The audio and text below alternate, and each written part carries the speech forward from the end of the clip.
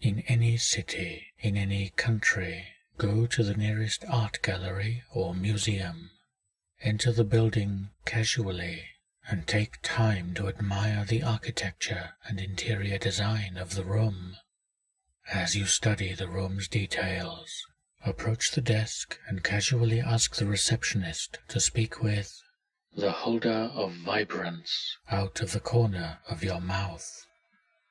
At no point should you make eye contact. Continue surveying the building. The receptionist will respond with, "Beautiful, isn't it?" and lead you down a previously unnoticed corridor. Follow them, remembering to avoid eye contact. Eventually, you will come to a pair of large, wooden doors with cast iron fittings, seemingly from a Gothic-style cathedral. They will slowly pull one open and turn to face you, saying, "Enjoy your visit." Avert your gaze. Continue looking around the corridor while casually strolling through the door. It wouldn't hurt to say, "Thank you." Once the door has closed behind you with a dull thud, you may stop worrying about avoiding eye contact and truly take in your surroundings. A long, marble promenade with Gothic-style stonework will stretch out before you. On the ceiling is a vast, intricate fresco, better than even the most famous works of Michelangelo or Da Vinci. On the floor, an exquisite tapestry, better than the finest Persian rugs, stretches out before you.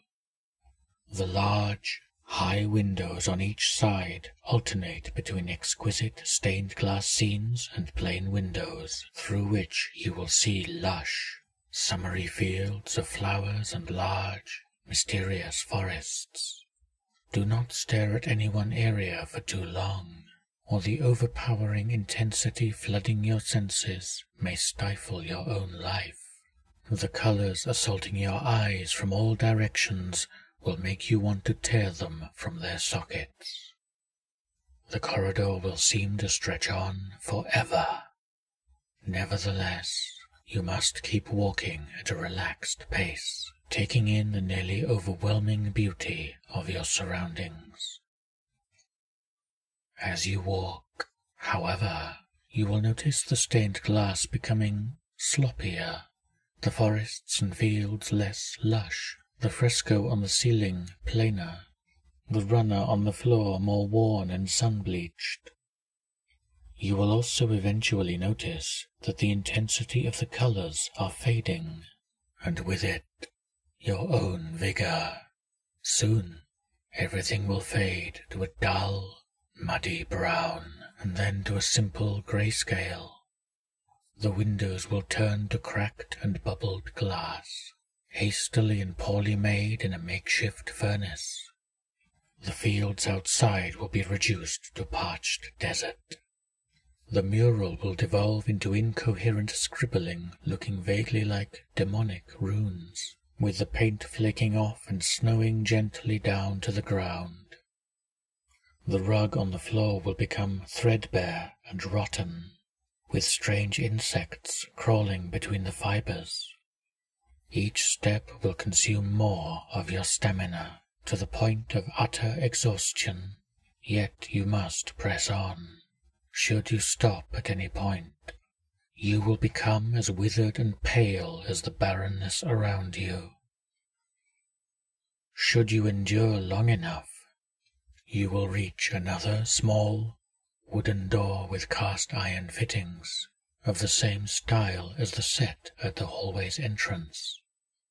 Looking closer, you will see termites boring through the wood, and rust encrusting the handle. It will seem impossible that the door can still support its own weight, much less the forces of being used.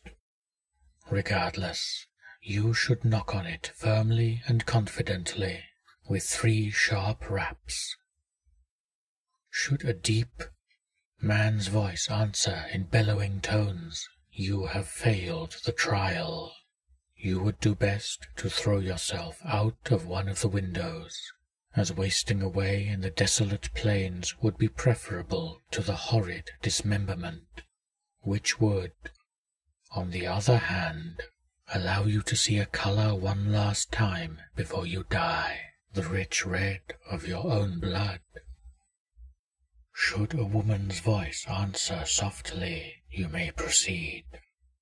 Open and close the door behind you as though it were whole, for if you hesitate and treat it gently, it will crumble to dust, and those termites won't be very happy about losing their eternal meal.